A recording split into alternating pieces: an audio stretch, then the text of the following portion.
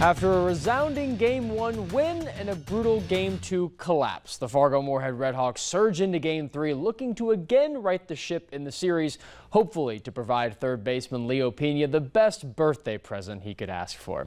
Now, no score after the first inning. We go to the second, and it's empty bases. Manny Boscan belting a shot deep center field. This one up and out of the park. Fargo-Moorhead makes it 3 games in a row, striking first over Cleburne, 1-0 Hawks. Railroaders get 2 on in the bottom half of the second. Mark Karaviotis ripped the ball down left field corner. This one's long gone. 3-run home run taking the lead, and they're not done quite yet. The next pitch, Guillermo Quintana in almost the exact same spot. Double trouble on the home run watch for Cleburne. 4-1 game now. And now they're tallying 4 more runs on top of it. It's 8-1, top of the 5th. Some life for the Redhawks. Nick Novak, tardy, but still welcomed into the home run party tonight. His 3rd of the year, scores 2 and brings it back to a 5-run game. And those Cleburne bats would not stay cool. They rack up double digits for the first time this series, scoring more and more runs with every game. Redhawks do manage to score 3 in the top of the 8th, trimming the deficit to 6, but it will end the scoring tonight, 13-7 there. Your final. Game 4 of the 6-game series begins tomorrow evening at 7:06 p.m. again. Plenty of Legion baseball tonight, too. Fargo posts 400 hosting Mandan and already down 4-0 in the 5th.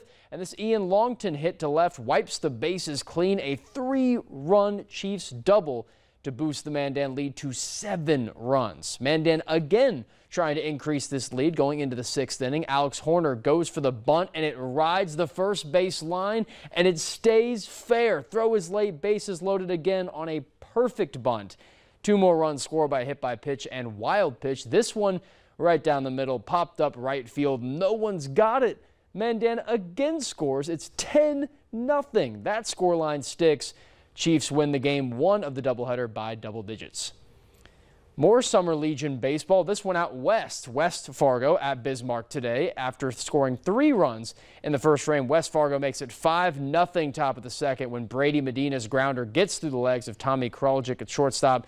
Errors everywhere for the Govs early on. This was their 4th after just 2 innings. Trailing big bottom of the 4th, Governors needing some kind of answers on offense. Parker Sagsveen would do his part, crush this ball to the wall in right field, sliding in safely for the triple, but he'd be stranded there by the end of the inning. West Fargo's lead growing to 6 in the top of the 5th. Casey Clemenson's ground ball makes his way to right field.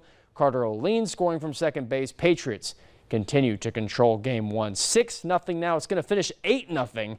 Patriots win it. All right. Big day. Busy. Even it used to be a slower time of year for sports. Yeah. Still busy. Legion always gets us covered. Tons of Legion through the summer. A busy weather department the last couple of weeks. Hutch is back in with the look at how that's going next.